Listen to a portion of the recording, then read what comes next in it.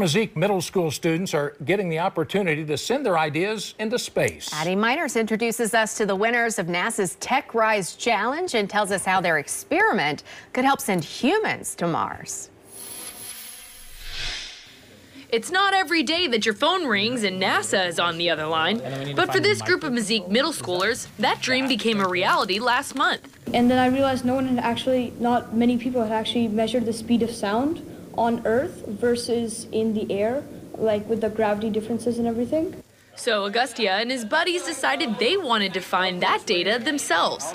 So they submitted an experiment to the NASA Tech Rise Challenge. Students spent several weeks working on their project, and out of hundreds of applicants were chosen by NASA. Now they'll have to use what's inside this box to bring their experiment to life. It'll use an ultrasonic sensor, which is basically a sensor that throws the undetectable sound waves by the human ear.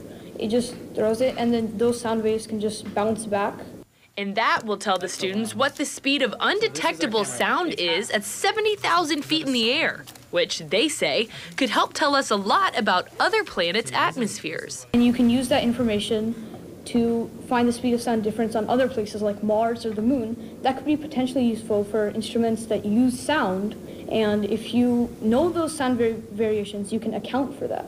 And if you don't, your instruments might fail.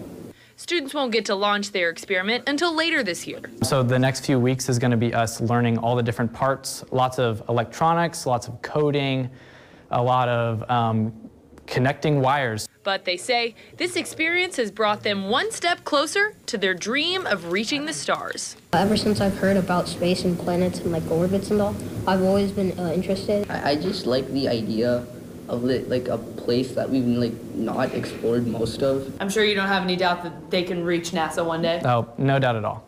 Yeah, I can't wait until all the engineers at NASA remember Mr. Holker, their science teacher.